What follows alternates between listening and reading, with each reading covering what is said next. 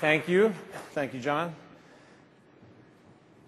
There couldn't possibly be a more appropriate intro video clip than that for your mental toughness training segment. For your mental toughness training session.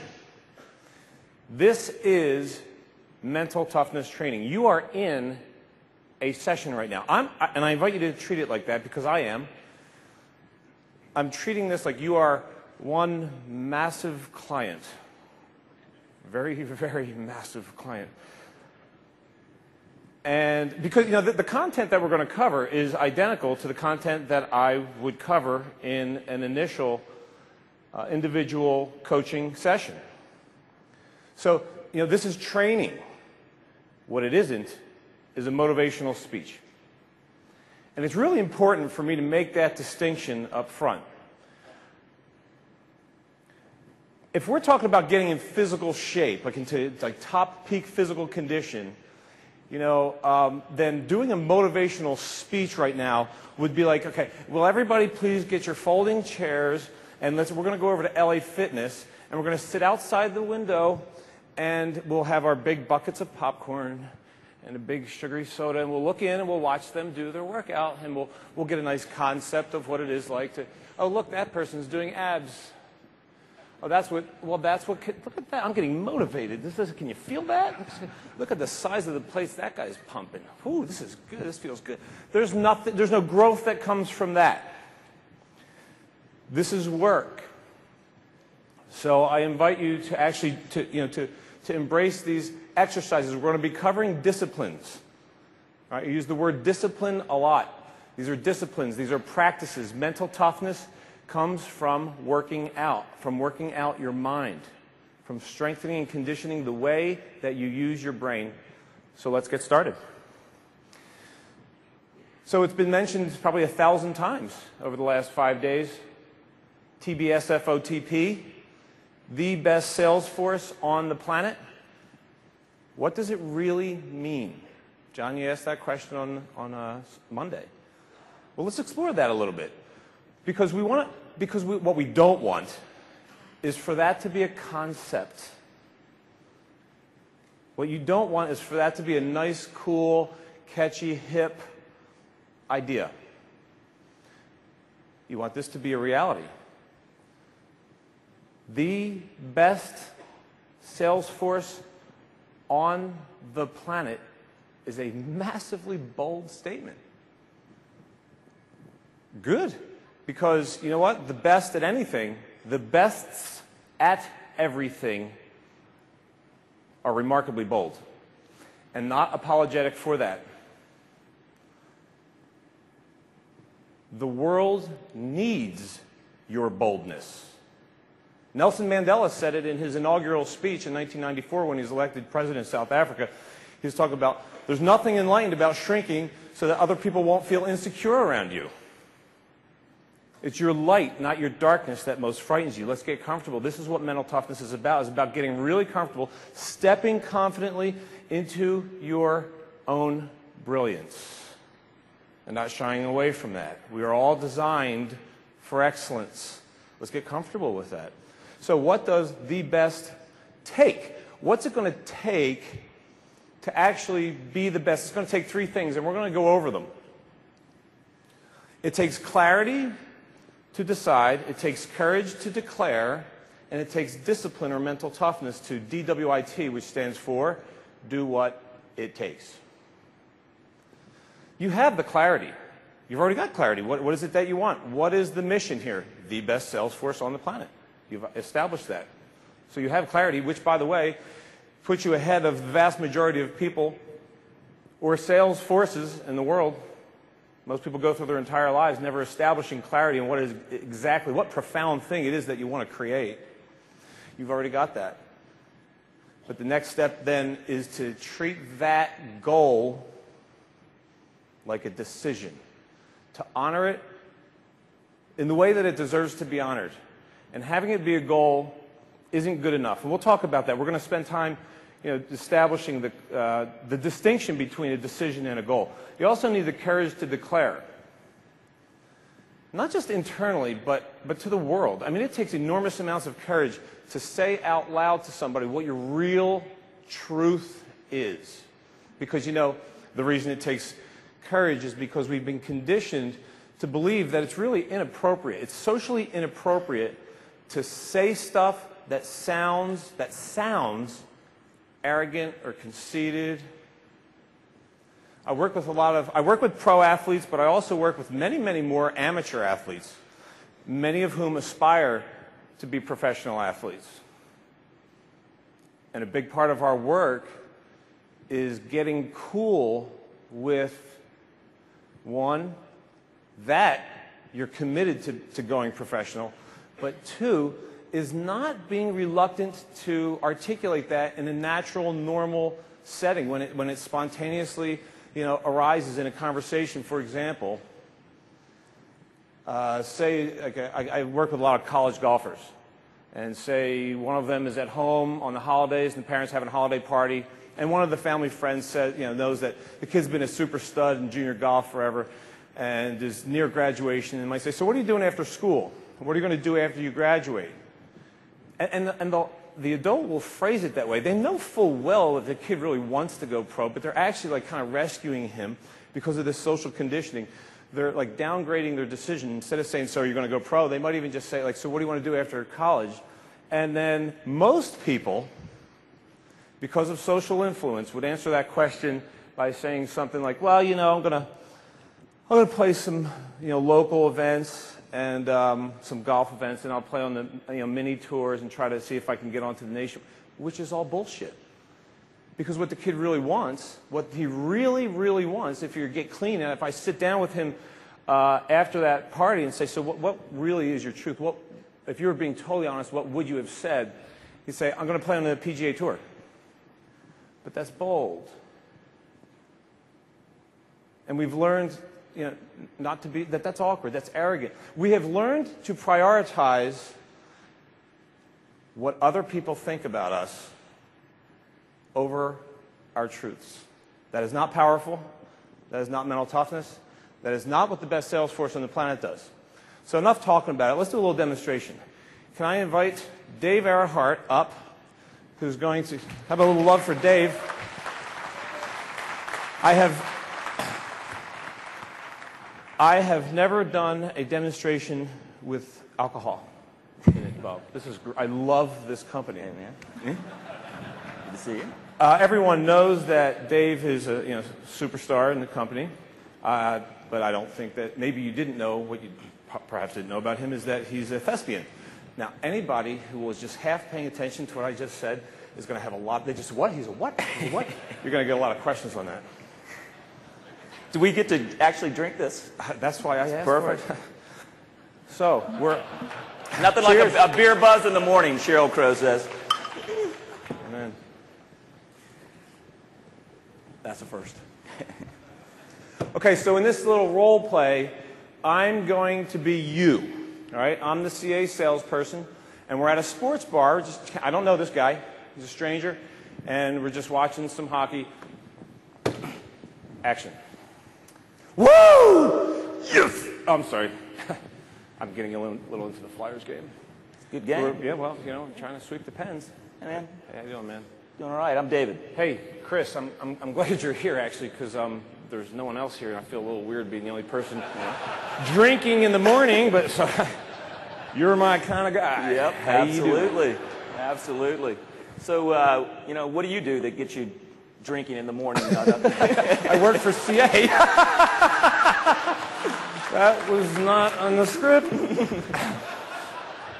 Okay, take two. You. What do you do? I'm a member of the best sales force on the planet. What about you? Well, I'm a doctor, but what'd cool, you say? right? What'd you say you did? What do you? Oh, I'm a member of the best sales force on the planet. Okay. It's cool. It's awesome. And what, are you on some list or some? What qualifies you to be on the best? Forbes or something said that, or? You know what? I get this a lot. And in all seriousness, one of the most powerful. I'm a member of a massive sales team, okay? And and we made a decision. And the decision to be the best is not conditional upon being acknowledged by anybody for that. It was there was a moment in time. Do you really want to hear about this? Yeah, I mean, I'd love to know how you know you're the best sales on. That's pretty. That's cool. I know it's a bold statement. I get that all the time, and I love talking about it. When people like you are interested, it's a cool conversation. Most people are like, "What a jackass!" They don't want to hear about that. So thank you. I'll tell you about an event. It happened. It was April. It was our fiscal year 13 kickoff event. It was in Chicago. Right? It was April. It was this is like vividly etched in my mind, and it will be forever because it was like this remarkable moment where it was Wednesday, April 18th, approximately 11 a.m. Yeah. Not to get into too much detail, but something amazing happened. I was in a room full of 1,500 of my sales comrades. We were all standing up. We'd all just made a personal internal commitment about being the best. So this massive ballroom is all on its feet. And we made a collective decision. We formalized this notion that we've been talking about. And I mean, I don't know if you've ever been in a room with 1,500 people where there's one thought. That's a big deal. Like, that's some intense energy. Like it was wild. Like, one thought, 1,500 people, and the thought was, we are the best sales force on the planet. So leading up to that moment, we weren't the best sales force on the planet. We were talking about it. And life changed after that, and I'm not kidding.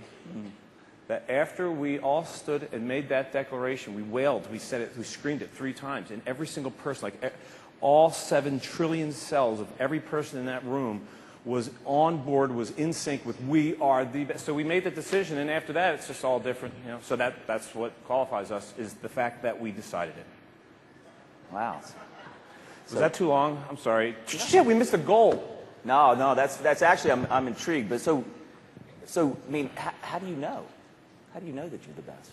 Is it just, how do we know? Yeah, I mean, that? Can you prove it to me? I mean, it's another great question. No. Not yet. It's a decision. It's an internal state. Being the best at anything in the world is again, doesn't need to be qualified by anyone acknowledging that on the outside. I don't need to get on. I will. Trust me, we will be on those lists, whatever lists you were referring to. That will that can't not happen as a natural consequence of the fact that all 1,500 of us are in this state of absolute knowing and decidedness. So like that state then yields the actions that will create the results you're asking for. So hang tight. So that's heavy stuff. So is there like some number you're shooting for that is going to prove Yeah, it? for like North America sales like $1 billion. It's $1 billion. Billion? Yeah. Wow. So how are you going to get there? I have no idea. I mean, I don't. Yeah? No, I don't. I have no clue. Because we can't know that yet. There's no way to know that. But what we can know is that that will happen. What we do know is that that is guaranteed to happen by virtue of us having made the decision. So how, I can't tell you yet, but here's my card, and I invite you to send me an email or give me a call in a year, right? Because then we'll have another beer, right? And we'll sit down, and I will happily show you exactly how we manifested that. Right on. It's cool, man. Right on. Nice to meet you. Thanks, brother. All right. Can I take this with me? I think you should. All Cheers. right. Cheers. Good work. How about a little love? Little foreshadowing, by the way.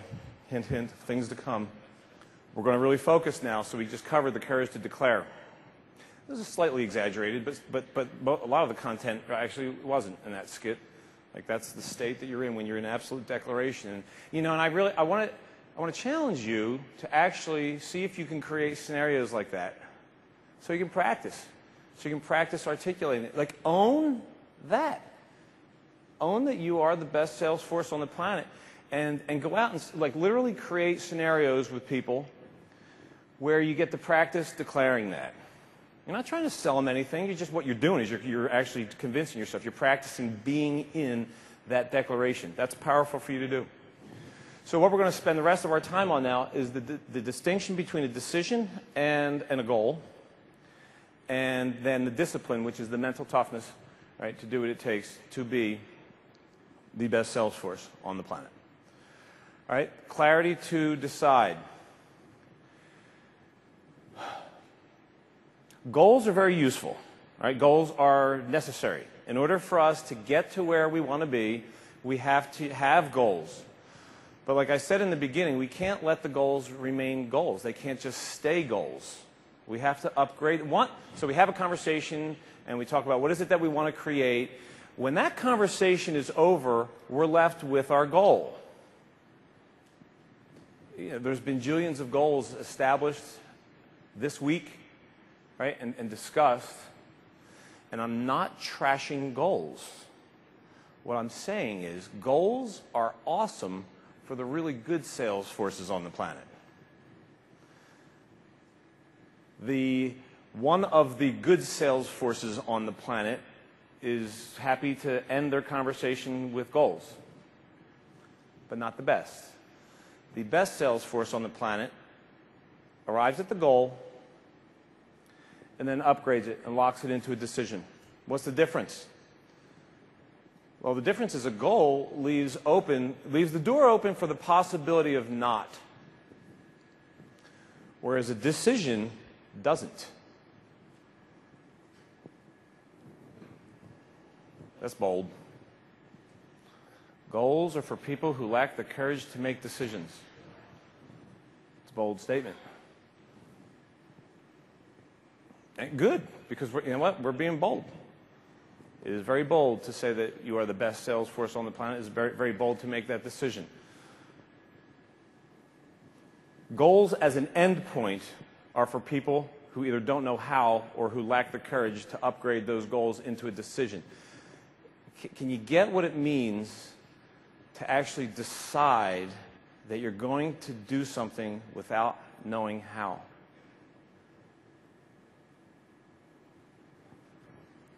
Let's look at the hierarchy. If this is a ladder of certainty, the lowest rung is hopelessness, where there's no chance of you getting what you want, right? And then one up from that is doubting, where there's maybe a shred of chance that maybe you'll get, have, be, do what you want. And the wondering, we'll say that's maybe a 50-50 chance. Hoping, better than 50 chance. But you know what? Hoping, when I'm hoping for something, it's like wishing. Like, isn't it interesting that we have all these rituals in our culture that promote wishing?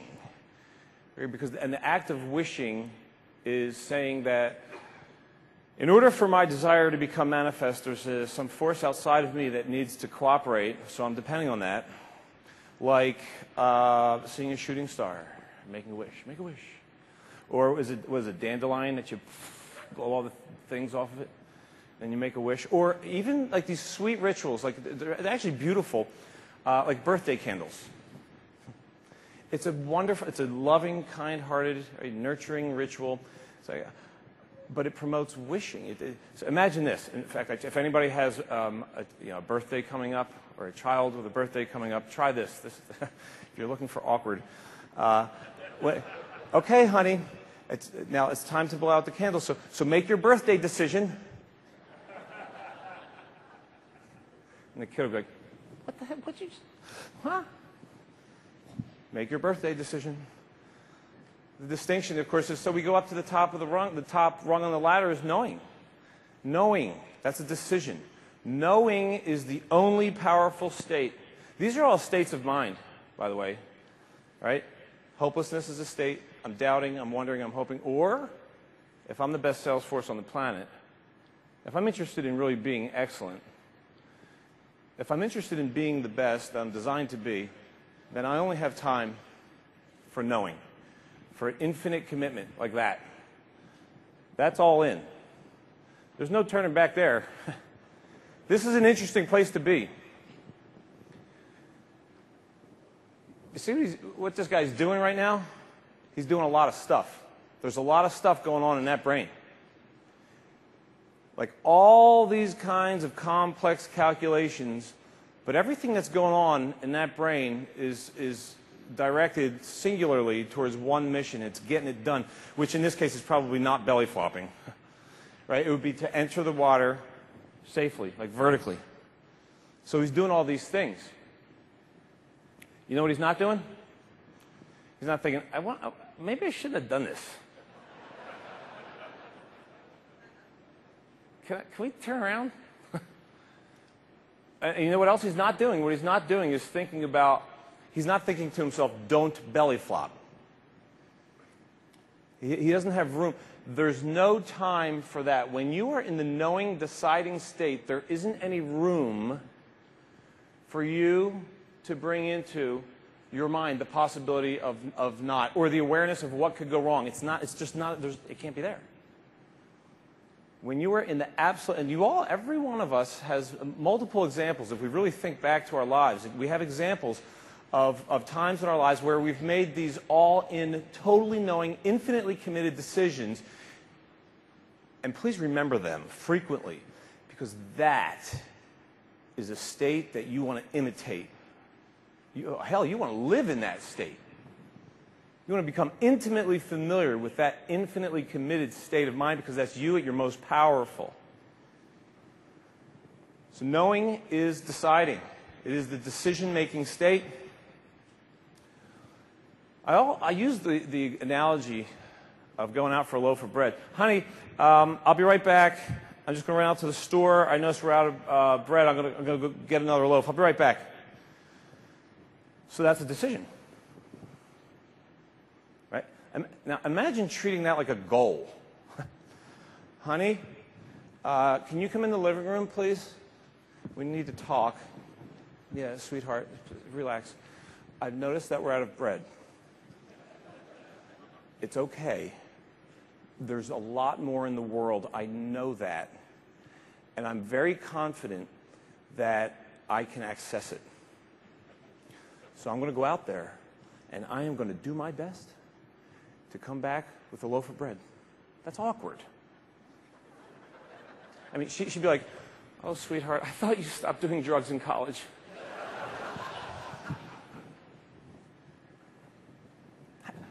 Who gives a damn about a loaf of bread? But it's like it's such a simple thing. Why would we downgrade, the things that matter most to us? Why would I treat going for a loaf of bread powerfully with all this absolute commitment, but then the things that matter most to me, I would permit myself to downgrade it from a decision to a goal where I've now invited in the possibility of not again? Why would I do that? Like, why wouldn't I treat being the best salesperson on the planet with that same degree of absolute conviction that I, did with going to get a loaf of bread? Well, there's an answer. And the answer is because I can't see the how. See, with the bread, it's easy to see how am I going to pull that off. I'm going to get in the car, going to drive to the store, and that's simple. How am I going to become the best salesperson on the planet? Well, I can't see the how in that. So this is what I call the how obstacle. It is the #1 source of paralysis of people in pursuit of their desires. We've been conditioned over time to believe that I need to know exactly how this is going to work in order for me to take action. Now, I want to introduce to you one of my greatest mentors in life, the guy who perhaps has modeled for me the power of viewing the world in a doubtless way, and who's inspired me to really, really upgrade my interpretations of the world. His name's Benny, and he's my nephew. So I have a story. I have a story about Benny. I'm at my sister's house, back outside of Philly. That's her pad. I hang out there often. And I'm kicking it. I'm watching an Eagles game on TV, Football Sunday, and we'll pretend that this is a fireplace up here. I tossed my keys. My car keys are up here on the mantle, and they're underneath one of these recessed lights, so they must be glistening. So my sister says, hey, Chris, Benny's coming in. Will you keep an eye on him? Yeah, I got him. What's up, dude? So he called. Now, he's like this big, so he crawls in the room. And I'm watching the game. And this is back in the day when Donovan McNabb was still our quarterback. So I'm going, jeez. You throw one more dirt ball, I swear to God, I'm going to kick your ass. So I'm watching the game. I get into Philly sports. So Benny saw that sparkling object, and it must have become an object of desire for him. Because what happened next is nothing short of miraculous. He started crawling towards them. That's one of my best stories. Can I get a little love for that? Now, thank you. That's very generous of you. But I'm not done. What made that story so powerful is what didn't happen. You know what didn't happen? He didn't hesitate. He can't even stand up yet. The keys are like 5 feet off the ground. How the hell is he going to get the keys? He didn't have that That's the power of this story, is he saw a thing. It became desirable to him, and the next thing that happened was instantaneous movement in the direction of. What he didn't do is go, oh man, this looks cool, whatever that is, I'd love to check it out, but how the hell am I going to get them? He didn't have the question. How am I going to do that? He simply moved in the direction of, and he's crawling across, and I'm watching the game, and I'm paying attention to him. He comes over here. He's starting to make some baby noises. And I'm like, what, dude? What do you want? What? Oh, here. What do you want these? All right, there you go.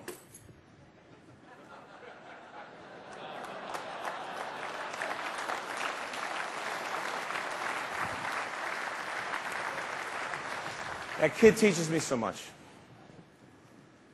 And it didn't really click in until later on. I'm like, what the hell just happened? That's a big deal. Well, I want to be that way. That way meaning I don't want to have any hesitation, right? I don't want to interrupt the process of creating magnificence with wondering how. Little Benny has yet to be educated about his limitations, right? We don't. So that's what this mental toughness training is really, is freeing ourselves, unleashing. Unleashing is such a perfect metaphor for mental toughness training. You are literally unleashing your mind from the conditioning of your past. So this story about getting the keys and the whole thing about how, like the how obstruction, the how obstacle, we never need to worry about it. Like Dave asked me, he said, how are you going to reach that number? And I said, I got no idea. And I don't need to know. I know that by virtue of doing what Benny did, moving in the direction of the desire in that state of infinite committedness, of absolute knowing, where I do not permit the possibility of not to enter my radar. I tell you, it's happening. It is happening by virtue of having made the decision. And I'll just tell you later the details of how it unfolded. The how, get this is a great sentence. This is a keeper. Inherent within your decision are the mechanics for its own fulfillment. The mechanics of how he's getting the keys is inside the decision. Like Benny didn't have the capacity to predict that Uncle Chris would get up and hand him the keys. He couldn't have predicted that. The mechanics of how he manifested his desire in that case was already packed inherent within his decidedness, within his decision. Okay. All right, now let's move on to discipline. Right, so we've talked about decide. We've talked about, Dave and I did the skit on declaration, right? And now let's talk about the mental toughness piece. All right, this is the discipline to do what it takes. Discipline is mental toughness. All right, now this, I usually do this on a whiteboard. This is the most kick-ass whiteboard I've ever seen in my life. I'm very excited about this. This formula, and I'm not exaggerating, This formula is, if you get this on a deep level, and then you integrate this freedom formula into your life, and you practice the discipline that's going to come with it, then I can very comfortably promise you that your life will be profoundly different in a really remarkably powerful way. I studied astrophysics for a little while, and we would come up with these formulas that actually would take like months to do, and at times we'd like start up at the chalkboard up there and end like 3 months later with the, you know, the completed formula, and like, yeah, hoorah, and then like everybody's like, well, what are we doing with that? Nothing. Who cares? What a waste of time. This is so simple and yet so instantaneously applicable to every discipline of your life. How your life unfolds according to the way that you think. How you think governs how your life unfolds. The mind is the forerunner of all things. As man thinketh, so shall they become. There's all these different phrases. Life starts with your thinking. How I think governs how I feel. My emotional states, my moods. State's a great word. We're going to use that word a lot. This is synonymous with state. How I think governs how I feel, or my state. That alone is a massive realization. Most people don't live that way. Most people actually live in a victim mentality, which would be to have the yellow arrows go that way, where, you know, like what goes on in the world, results govern my states. If you can get just this part right here, that every mood I will ever experience is entirely the product of my own thoughts. Not what's going on in the world, not what that person just did to me, not what just happened, but of my thoughts, then you are free. Free to be powerful. Free to manipulate your states so that you can manipulate the outcomes in your life. So how I think governs my states, or how I feel. How I feel, my states or moods then, of course, govern the action that I take or what I do, which, of course, then govern what happens in my life. And it all starts here. So if I'm thinking,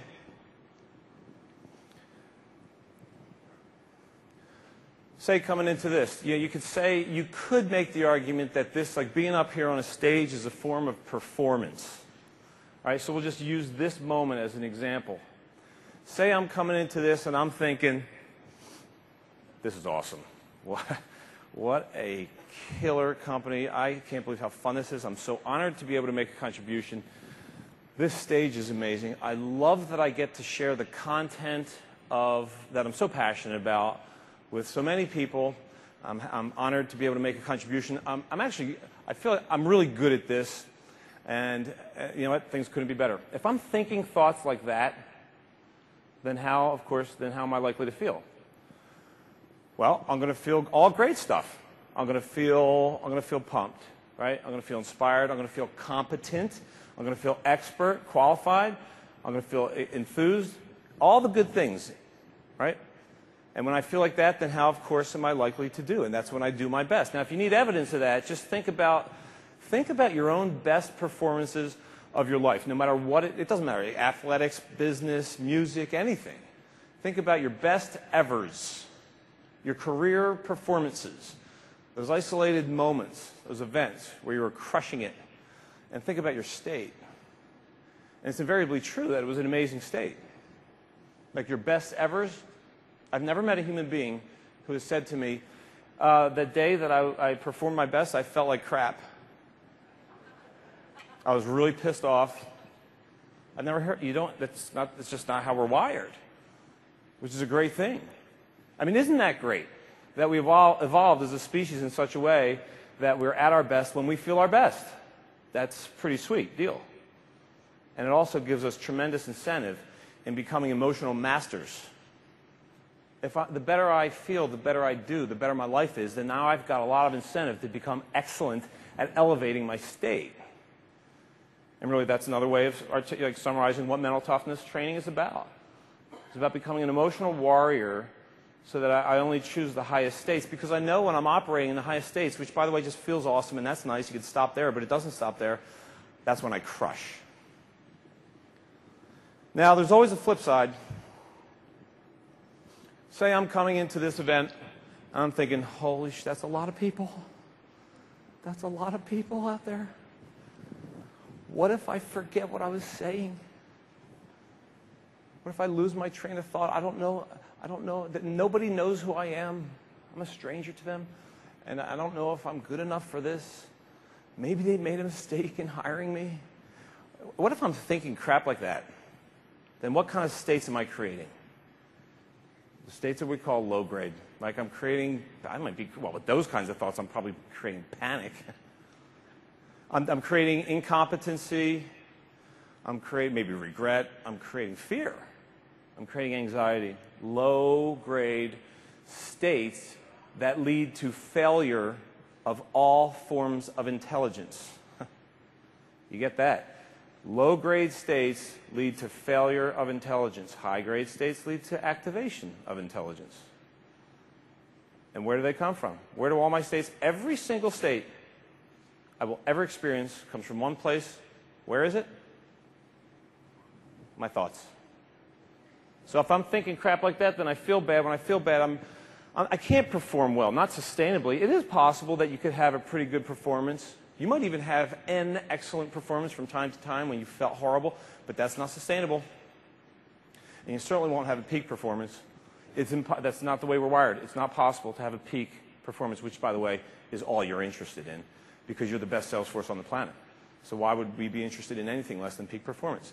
Which means that we really want to invest a lot into this formula. We really want to get this so that we can really become amazing thinkers. If it's true that the better I think, the better my life is, and the worse I think, the worse my life is, then we need to ask the question, where do my thoughts come from? And all that originates with my thinking. So then where do my thoughts come from?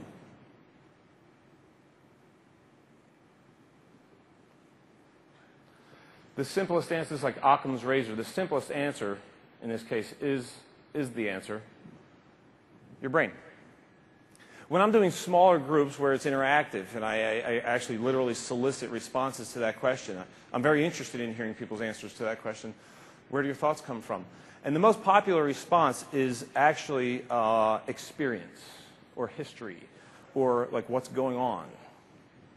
And that's the wrong answer.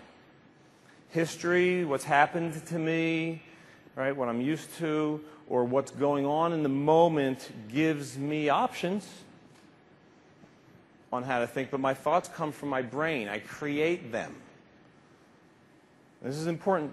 This is an important point to really embrace, that I'm responsible for every thought that ever travels through my mind. I'm totally and solely responsible for every thought. Like the evil ones, the dark ones, I create them. The amazing ones, the powerful ones, the ones that serve me, I create them. The neutral ones, I create them. I create them all.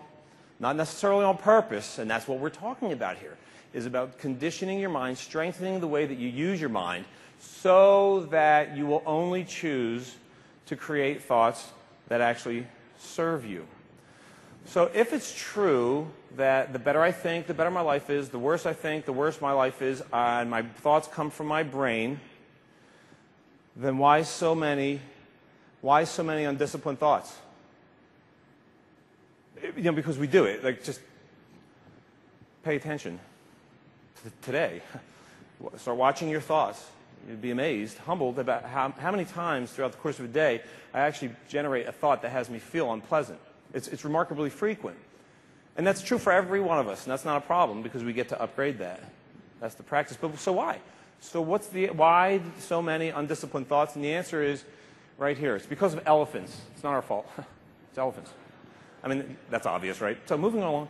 Now, actually, so there's this interesting story about circus elephants, which I can't stand. I hate the concept of using animals in circuses, but this is true. What happens is these animals, elephants have amazing memories. There's a phrase, I use history, but don't permit history to use me. Elephants have unbelievable memories, and they use those memories, for their massive migrations, like across the continent of Africa. But they also let their memories use them. So in this context, so when an elephant in a circus is not being used, they've got to put it somewhere, right? So they chain it up to a stake like that. And however long the chain is how far it can wander. That's its region of freedom, right? And it reaches the limit. Their memories are so good that it learns quickly. Like it can only go like maybe 5 paces, and then the chain ends. So that's the limit there. Might make a mark. And then it knows very quickly it'll learn its diameter, the region in which it is free to explore, beyond which it cannot. And that might take like maybe a year, maybe less. The trainer knows that as soon as that elephant learns that boundary, he'll take the elephant out to the stake, leave it there, doesn't even need to put the chain on. The elephant won't wander. The elephant will not go outside its perceived boundary. It's not there. If you're standing there, you're like, go, go. But it won't, because it's learned that that's its limit. And it won't even go to explore beyond that. And that's us. That is the power of conditioning. That is the power of the conditioning of our past. That's why we need mental toughness training, so that we can unleash ourselves from the limiting lessons, the conditioning of our past. Right? And then, of course, the next question is how to do that. And I got to tell you, I haven't the faintest clue. So good luck with that. I'm out of here. Thank you very much. Bye-bye.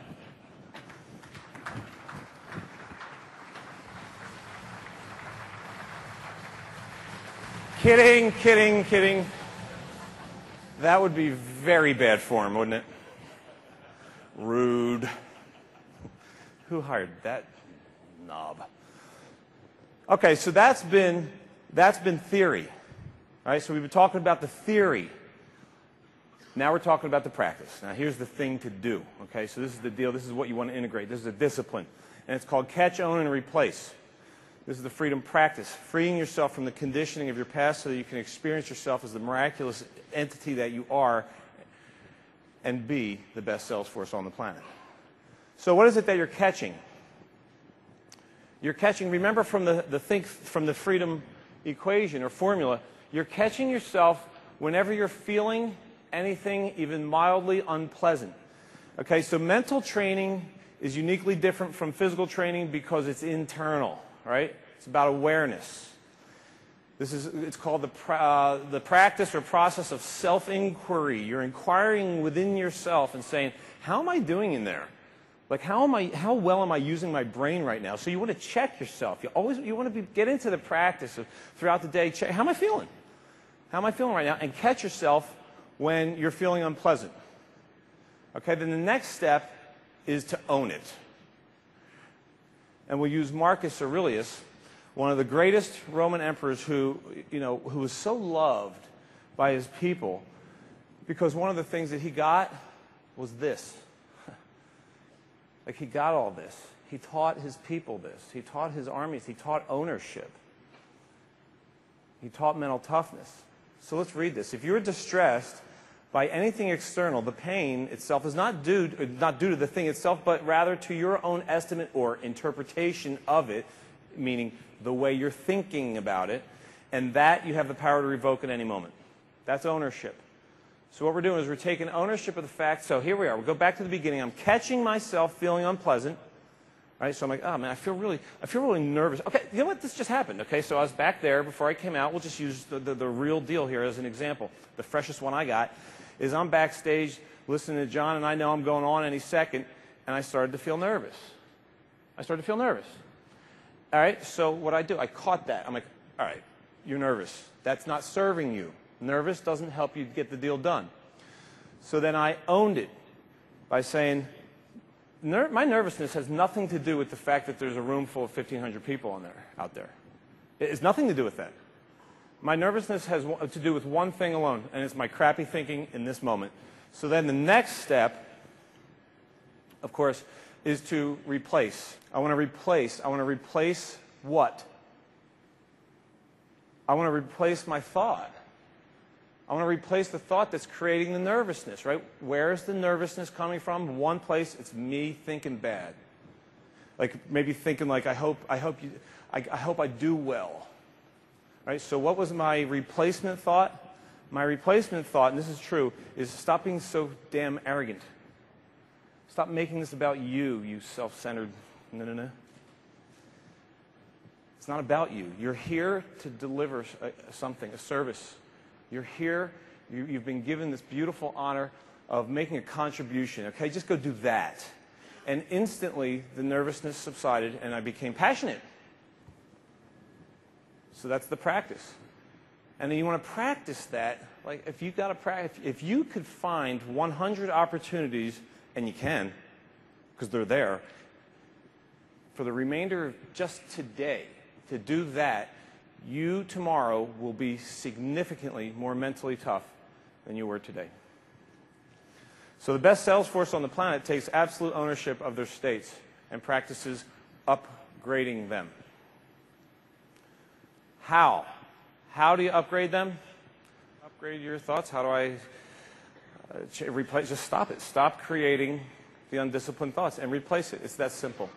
And it doesn't matter. Like she said, yeah, but all of my life, who cares? Doesn't matter. Stop. Stop creating. Replace. Catch on and replace. Okay, so one final distinction. Interpretation versus observation. All right, this is to further clarify how do we upgrade our thoughts. This is the range. We'll say this is a range of possible human emotions. All right, obviously the negative sign is the lowest. Right, that's pure suffering. And at the top, the plus sign, we'll say, is pure bliss. And the null set symbol, neutral, in the middle. Okay? Right now in this moment, every one of you has access to every state on that entire scale. Right now in this moment, you have infinite access to bliss. You have equal access to pure suffering or neutral, everything in between. And whatever you're experiencing is only because of one thing, and it's how you're thinking in this moment.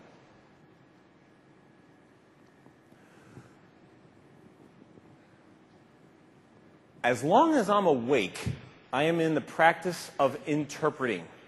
I'm interpreting my reality in one of three ways.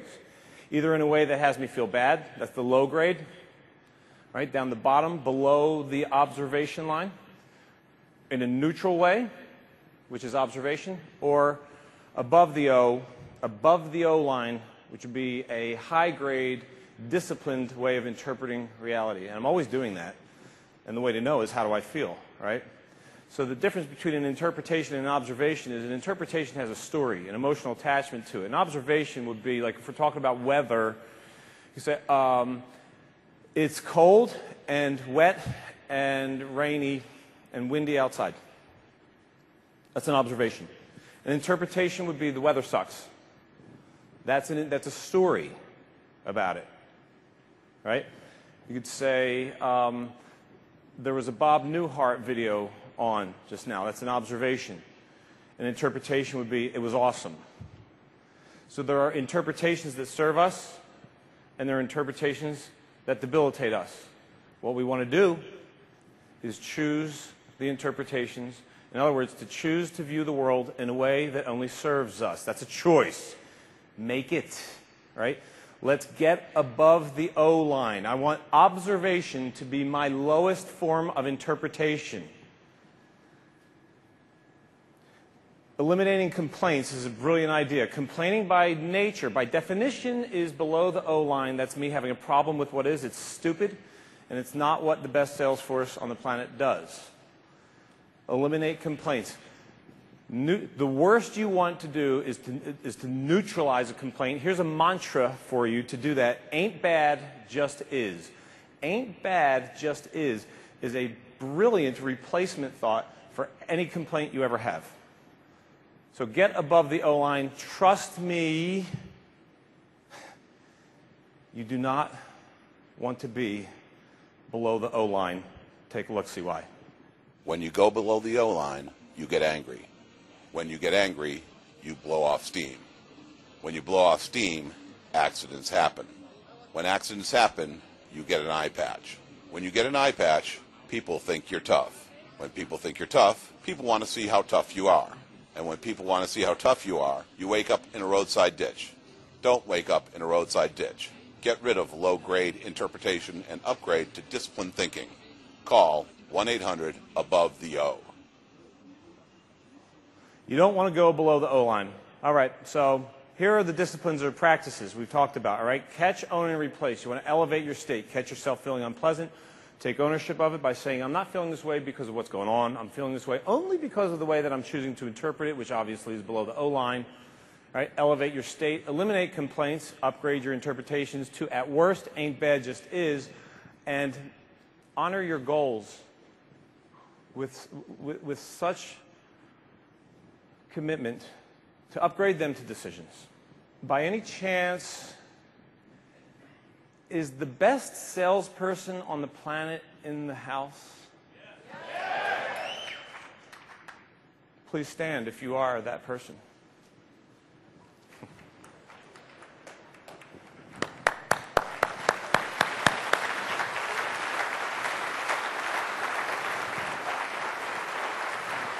Please remain standing now. We are about, this is a little foreshadowing that Dave and I gave in our skit is now, okay? This is when it all changes. So we've been talking about the best sales force on the planet. And, you know, maybe you already are that. Well, let's confirm that. Okay, let's formalize it so that it's been collectively decided in a moment that you'll remember for the rest of your lives. It's done. And then everything changes forward. So let's not have this be like a nice loud chant. Let's have this be clear. What I want you to do, please, on an individual level, is get so committed that you are choosing to embrace this. This is a decision. You are right now, 1,500 people are going to share one thought. That is so powerful. You know, like you can. There's a thing called an EEG, an electroencephalograph. It measures, you know, your thoughts. It's called electro because you put out electricity. One thought among 1,500 people changes the world. It is that electric. Let's create that. I'm going to count to 3. Get committed. Because from now on, I mean, there may be stories about this moment for the remainder of this company's history. Get committed. From this moment forward, you are the best sales force on the planet. So what I'm going to do is I'm going to count to 3. And you're going to say, we are the best sales force on the planet. And you're going to do it 3 times. Are you willing to do that? Yes. Are you ready to do that? Yes. 1, 2, 3. We are the best sales force on the planet. We are the best sales force on the planet. Come on. We are the best sales force on the planet.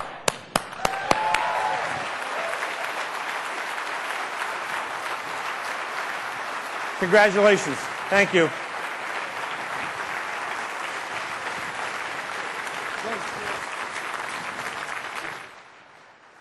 It's awesome. It's only news, so you make it bad news. That Chris taught me, and I loved it. Kids, when they're in the traffic, you're complaining, they're not. They're just loving to be with mom and dad. You ever notice that? Think about it. Yeah, I know it's a little Oprah-ish for such meat-eating junkyard dogs, but it's true. It's the way the world works. And I'm going to give you permission to challenge me on it, being above the line, and to challenge each other when you see people falling below. And you are going to fall below. The key is to catch back and get back above it. So don't be too critical of one another.